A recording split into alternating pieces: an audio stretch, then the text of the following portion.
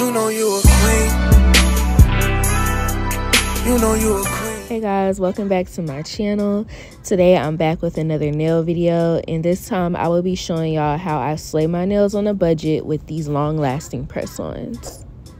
So right here you'll see me using my cuticle remover that I got from Sally's, and I'm just pushing back the dead skin that's on my nail, or the cuticle that's on my nail, and clipping off the extra skin that gets pushed back, or the cuticle that gets pushed back. I'm gonna clip that off, and I just wanted to give y'all like this detailed version so you could really see how easy and quick it is. I think this took me about an hour just because I was playing around, getting up and moving around. I wasn't in a rush to do these nails, but realistically, like, this should really just take you about 30 minutes.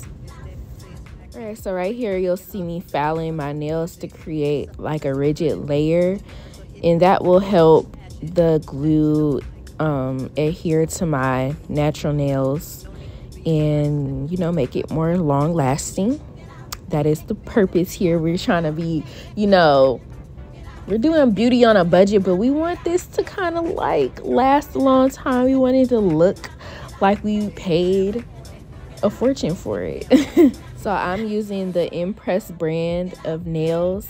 These nails do come with the sticky tab already attached on the back, and I don't like to use sticky tabs, so I still got nail glue from the beauty supply store. This is like 1-drop nail glue. You literally only need a drop. It's so sticky and it dries very fast. Like, if you get it on your skin, I say just file it off with the hand file. It'll like shave right off. Okay, so I've already sized the nails per finger, and I basically just peel the sticky tab off after I size the nails for each individual fingernail, and then I put a dab of glue on the back of that, and I just adhere it to my natural nail. That's all she wrote. It's that easy. It's that easy, guys. But for me to get them to last longer, there's a few more steps, and to add a little razzle dazzle, there's a few more steps, guys. So just stay tuned. Stay with me.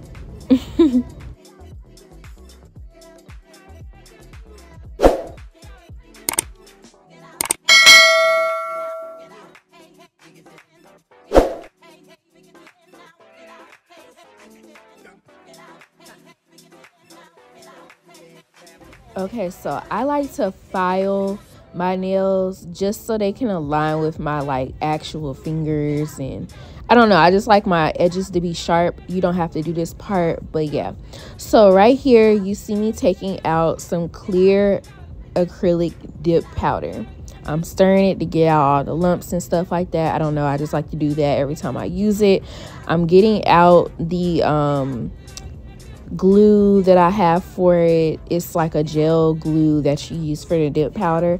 This is actually Kiss brand, and you can buy the dip powder kit that they sell at Walmart. It'll come with everything that you need, all the steps and instructions, and I'll link it below in the description box. So I basically put that on my nail like it's nail polish, then dip my nail into the powder, dab it off or shake the excess off, and then I scrape around the corners of the nail to get the caked up powder off of my skin. I also go on the inner side of the nail, like the free edge of the nail, and I put some up under there. Put some of the glue or adhesive on there, and then I dip it in the powder. This right here, it just makes the nails more hard. It doesn't, press-ons tend to be kind of flimsy, especially if you get the longer ones. Those tend to be very flimsy, and this is a very good step to add on, the dip acrylic, because it makes it more hard and secure, so you don't have to worry about your nails bending when you hit them up against something on accident. Like, they won't bend in half, they won't break off. So after you finish dipping all the nails, you're going to apply the what is this stuff called? I cannot remember what this stuff is called. It's called activator, guys. So after you After you get done dipping all the nails, you're going to apply activator. Then you're going to file again. So if you want to skip the first part where I filed after I glued the nails on, you can, and you can just file at the end. And then I go and buff it out with my buffing cube. It's very self-explanatory because it comes with the instructions on the buffing cube, so I'm not going to explain what I just did. I got this buffing cube from either Walmart or Sally's. It probably was, yeah, Sally's. I got it from Sally's. And this part is necessary for all nail application. You want to make sure if you do any type of acrylic that you have an even surface, just so it looks nice and polished before you go into the next step of the process. So once I get done filing and buffing the nails, I go back again with another layer of activator just to make sure that everything is nice and set before I finish the nails off. This is just so easy and so cheap, guys. Like, if people talk about people with press-ons, F them. Press-ons are it, okay? Especially if you on a budget like me. So I just wipe my nails off with alcohol just to get the like shavings and powder and stuff off the nails.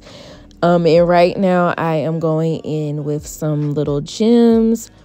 I got these gems off of Amazon. You can just look up nail gems or tooth gems, whatever. And I'm going on each nail with a dab of the nail glue, and I'm taking my gem picker and I'm putting the gems on there.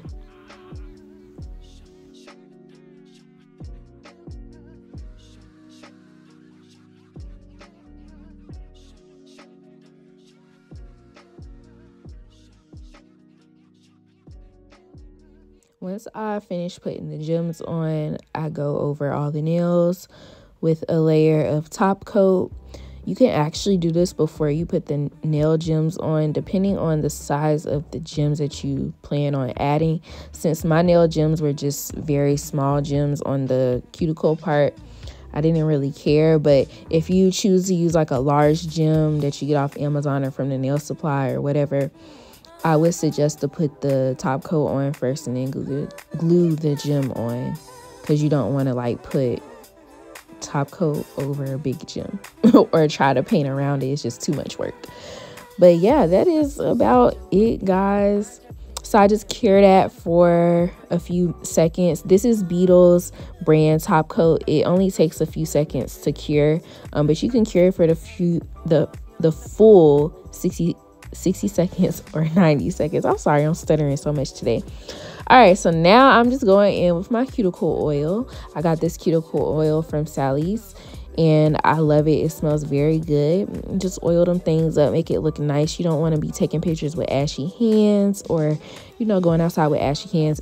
As you can see, my knuckles are kind of ashy because I wash my hands, but we're gonna take care of that. We're gonna take care of it.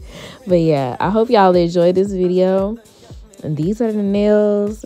I love me some press-ons. I don't care what nobody says about press-ons. I've been rocking press-ons for years. Like, it's the best thing to do when you're on a budget. Like, I'd rather spend less than $20 for some press-ons that look like a full set than pay over $50 for a full set. Tana wins. Flawless victory.